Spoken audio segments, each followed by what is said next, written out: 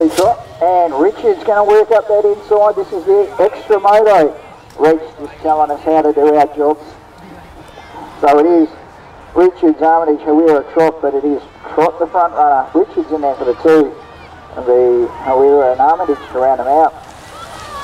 10 girls, Jeffries, Rayner, Morrow, Letchford, Daly, Wilkinson, Spencer Hall. That is going to be Mia Letchford, who threw a chain in one of her motos. She's got the whole shot. Trinity Jeffries sitting in that second wheel. Back there is the 204 of Ellie Rayner. And then we've got, I think, Caitlin Daly having a good run. But it is one-way traffic. The hot pink rival racing machine of Mia Letchford for a win.